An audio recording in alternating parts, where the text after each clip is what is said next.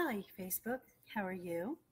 Um, I have something I wanted to say. I wrote it already, so I'm going to uh, reiterate it by posting it on a live feed video. You're welcome to share it if you feel the same way.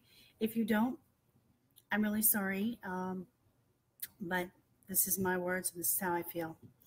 And I've decided that I am taking it back. I've been doing a lot of thinking about this, and I believe Facebook is not what has caused arguments, emotional separation, and verbal battles. These healthy debates turned slanderous threats weren't created by social media any more than a vehicle can create a journey, any more than a knife can slice a steak, and I love steak, or a guitar can play a tune. People, us, we decide what to say and how to respond.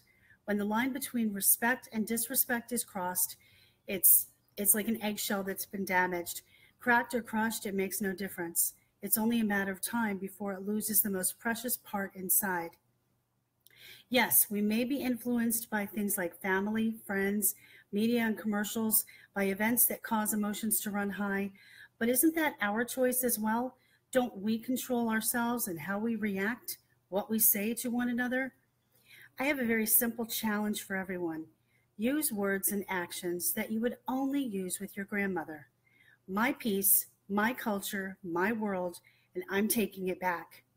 If you can't post, respond, or react in a way that would still be respectful to your grandmother, please remove yourself from my friends list. I choose not to be a part of or influenced by a culture that has no respect for and is tearing apart our most precious commodity, the human race. I love you all, but we'll miss some of you. That's just how it goes. Sometimes, to protect ourselves emotionally and psychologically, we just can't be friends with everyone. I'm taking it back.